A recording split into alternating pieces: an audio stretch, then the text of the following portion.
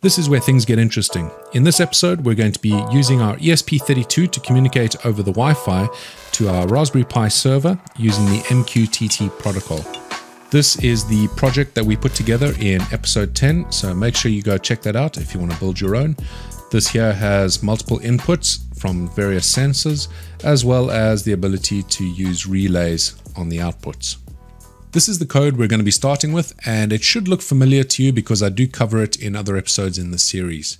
But essentially what it's doing is it's gathering information from the three sensors. We have two BME 280s and we have one DHT22. So we just got to make sure that we can firstly gather the information from these sensors before we can start doing the next steps, which is actually sending that information across to our server. Let's put this code onto our ESP32 and see what we get as an output.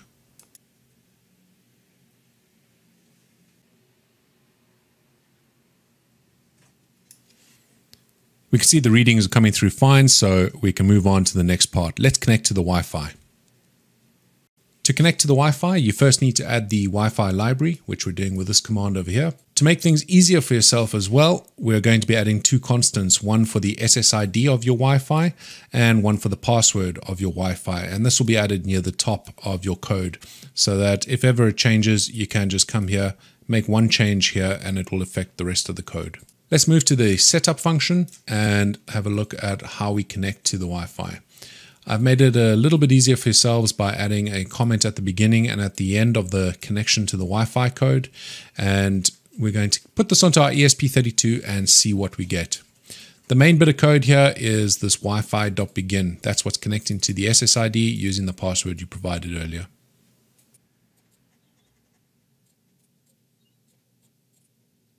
So we can see that it's connected successfully, and this is the IP address that's been assigned to it by my router. Let's set up MQTT.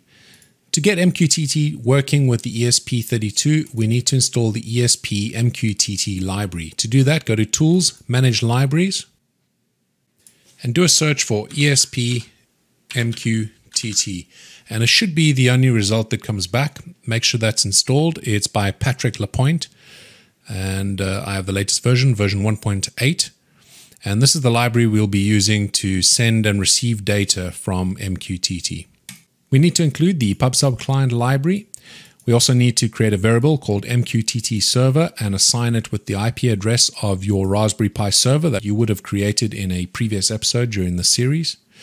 We're then creating a Wi-Fi client called ESP client, which we'll be referencing over here, where we are creating a PubSub client. Then we need to create these variables, which is basically the topics of the information that we're going to be sending via MQTT. I discussed this on the episode that I did where I introduced you to MQTT and what a topic actually is. And back down to the setup area where we're going to connect to the server. So you need these two lines here. This one here is setting what the server actually is. This is the MQTT server we created earlier. And this is the port number. If you've changed your default port number, make sure that you change it over here as well. And then we're going to connect. This here is just the name of the device that we're connecting from. I'm calling this Grow10 controller, but you can call it pretty much anything you want. Let's head down to the loop section where we're going to be actually publishing to the MQTT topics we created earlier. So these are the variables we created earlier that we assigned the topics to, and we're going to be writing the values that we got from our various sensors. We're going to be converting them to a string, and we're going to be writing them to these topics. So let's put this onto our ESP32 and see what we get. Now that the code is on the ESP32, you're not going to see anything significantly different over here. If you have a look inside the monitor, you'll see it's showing the same stuff we saw before. And where we're really going to see the difference is when we go to Nodered. So let's switch over to there and we'll see what's going on.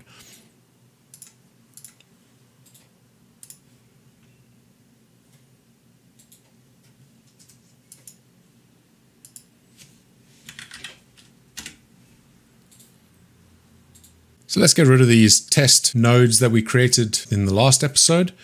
We don't need them anymore. And let's start doing some interesting things with our MQTT data. First thing we're going to do is scroll all the way down till you see network and you can see MQTT in. So let's just use one of them for now. We're going to be adding a few more in just a little while. Then let's add a debug node, because that'll allow us to see the data that's coming in. And that's all we want to do right now, but we will do something a little bit more interesting with this in a bit. So here we go. We've got that connected up, MQTT going into the debug message payload. Let's go into MQTT. And firstly, we need to add a new MQTT broker. So if we click on the pen icon, we're able to give it a name. So we'll just call it MQTT broker. Very original. And if Nodered is on the same server as your MQTT broker, then it's just going to be localhost. Port is 1883.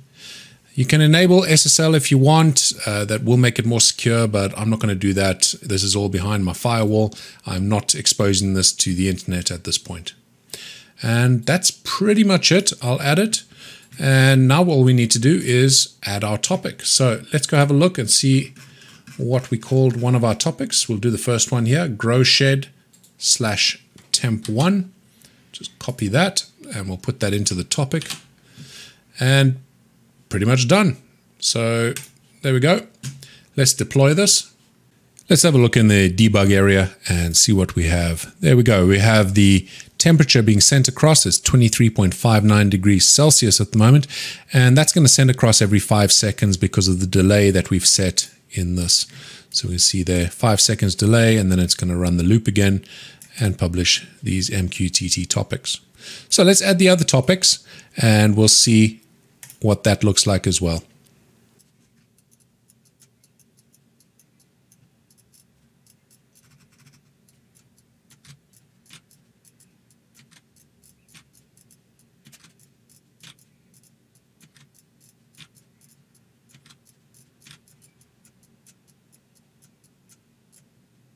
And there we have it. The MQTT topics are all coming through to this debug node, and it's displaying on the side over here. Now in the next episode, we're going to do a bit more interesting things than just sending it off to a debug node.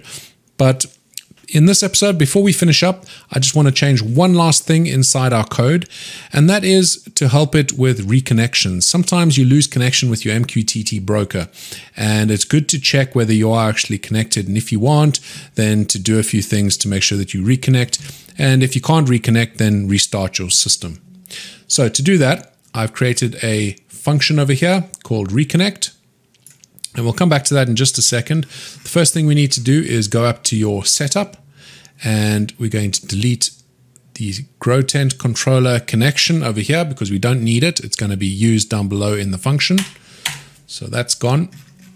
If we come down to this function, reconnect, we can see what it's doing. Firstly, it's creating a variable called counter, and that counter is going to increment by 1 during this while loop.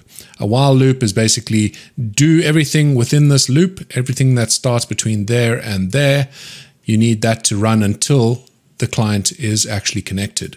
That exclamation point is saying if not client connected, then continue doing this while loop. So inside the while loop, what we have here is it's checking if the counter has reached 5. If it has, then reboot. That means that it was unsuccessful in connecting after 5 retries. So we're going to restart the ESP32. This is where it's incrementing. This is just printing out some text. Over here is where it's actually trying to reconnect. So over here, it's saying if, and it's saying client connect. So that's the code we took out from the setup area at the top. Don't need that semicolon over there. And here it's saying it's connected. Otherwise, it's going to say it's failed, and it's going to say why it's failed. So if you are looking in the serial monitor, you can actually see that message. And then it's waiting 5 seconds before trying it again. To call that reconnect, we're going to do it right at the top here. And we're going to say if client.connected. So we're checking, is the client connected? If it isn't connected, because we've got the exclamation mark, then we want to call the function reconnect. So let me just make sure I've spelled that correct. Yep, reconnect, and that's going to run over there. And that reconnect, so when we first run this code, it's going to go into the loop. It's going to see that the client isn't connected because we haven't connected to it yet. It's going to go into the reconnect function. It's going to run this. It's going to connect to the client over here.